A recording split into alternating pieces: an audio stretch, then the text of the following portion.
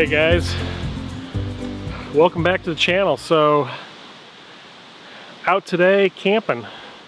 Gonna do a little solo camping trip tonight, and this is my camp spot. I just walked into it, and right away there's some free gifts. There is a free grill someone's left me. Nice stack of wood already started, and someone was building a bow. So I don't know, we'll play around with that, I guess. If it doesn't work, at least I got some cordage I can salvage. It's always nice when you go to a spot and there's stuff ready for you. I didn't even have to bring a grill tonight. Kind of stinks, but that'll be coming home with me. Free gear is good gear. So this is the spot. I need to figure out where I want to set my tent up at. There's a couple good spots. Just trying to figure out how close I want to be to the fire tonight. So what gear I'm using this weekend is the military surplus stuff. I got the Marine Corps ILBE pack. I've got the French F1 tent. Both of those I've done reviews on. I'm also using the Hill People gear kit bag, which is their version 2. It's the updated version, so I'll show you that. And all kinds of cool gear with me this weekend. Just gonna have some fun and relax and enjoy this beautiful fall weather. It's nice and cool out. The leaves are starting to change and drop. It's gonna get really cold tonight. Which is a big change because it's been really hot in Ohio this fall, so I'm looking forward to it. A lot of good spots to set up. Alright guys, stick around because it's going to be a fun video.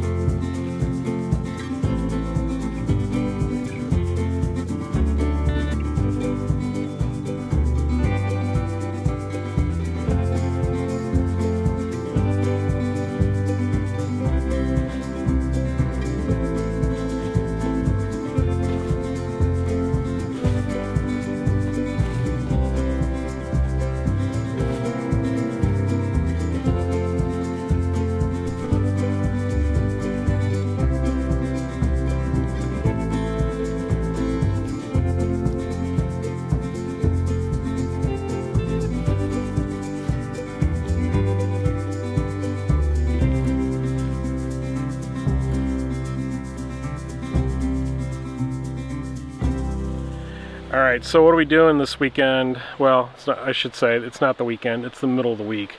What are we doing today? What we're doing is, I've come out to the state forest, and there's some really nice park and hike-in campsites. You know, they're not great distances, they're probably a mile or so in, if even that. But they are really beautiful sites, as you can see. Just mixed forest. There's pine and hardwood and maple and all kinds of stuff back here. So it's a beautiful place, beautiful park. And the campsite that I'm in, this horseshoe, is actually surrounded by a mountain bike trail. So during the day, there's mountain bikers going around the campsite, which is no big deal. And then if I hike up this main trail up here, if I hike up that trail up there, that leads up to the main trail back to my truck. But the thing is, I'm back here pretty much completely alone. It's very secluded. This campsite is way up on a hill. It doesn't get a lot of traffic, a lot of foot traffic, and it doesn't get a lot of people driving through, because actually it's a one-way drive in here. So it's nice because it just doesn't get a lot of the same traffic that the state forest down below gets. It's a little bit more secluded, so that's why I always come up here. It's It's a great spot to come and get away for a few days and just clear my head and do some solo camping, and I don't have to do a ton of hiking to get back to my spot, but it's certainly primitive enough. There's no bathrooms, there's no electricity, just a fire ring, and that's it. So I got in and scouted out my spot, and as you can see back there, there's the French F1 tent set up, ready to go. And I guess the next phase is to start scouting for firewood. Now,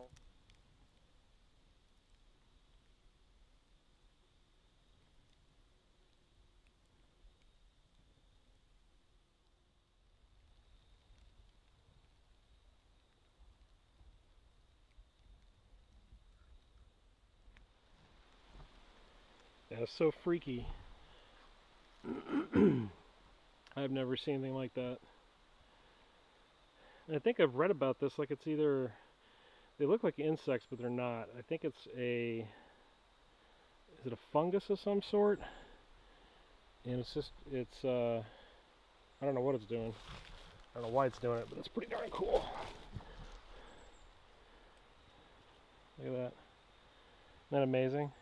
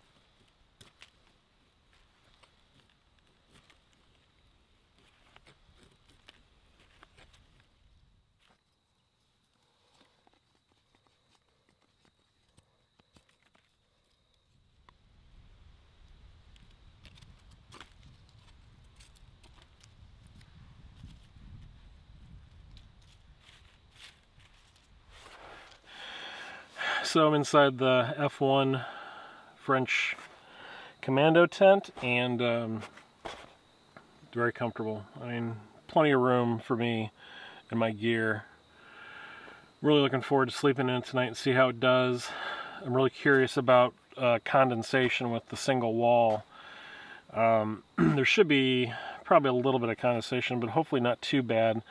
I certainly think there's enough vents in this to keep it vented out. The side vents are big. And of course there's a vent at the top back there. And then you got the front door, which I'll probably leave open tonight. But there's plenty of room in here for me. You could squeeze 2 people in here easily.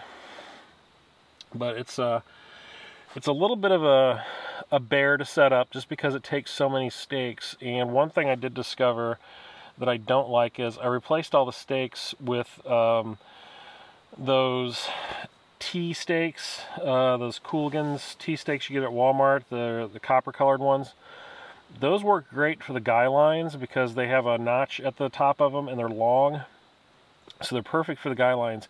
But for staking out the base of the tent, shepherd hooks would have been so much better. They've been shorter and they just would have worked better because the webbing that they give you to stick a stake through is very short, so you don't have a lot of room to mess with it. And those copper colored stakes that I have, they're long and they're too big to work with the tent when you're setting the bottom of it, the base of the tent. So I'll probably replace those.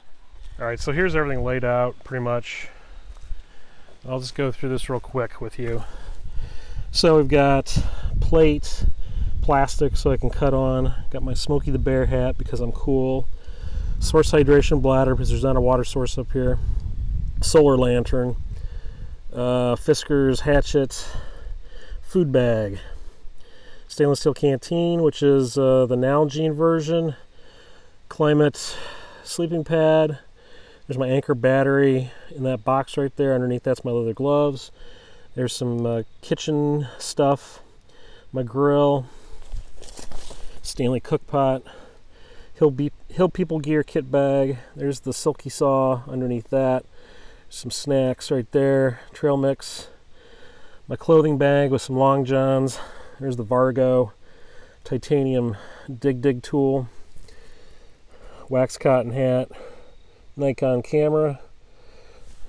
Absol wool pullover. Hoodie sweatshirt. ILBE backpack. Sit pad. And then over there is the tent. So that's pretty much it.